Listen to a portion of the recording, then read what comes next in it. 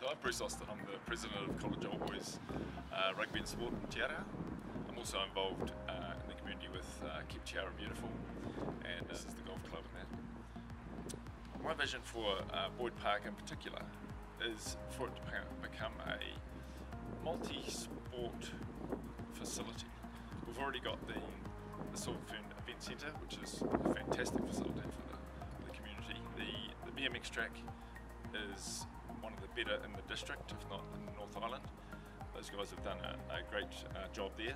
I think the next step is to take the grandstand and the #1 field and turn it into something that can attract people to the district. And I personally would like to see it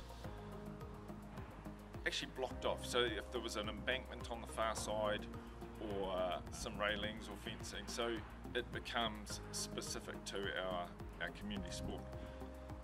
That way we can have specific events here, like real top-notch rugby game, football, and also have events like sevens, touch, that sort of thing, and attract people from all over the place to come here.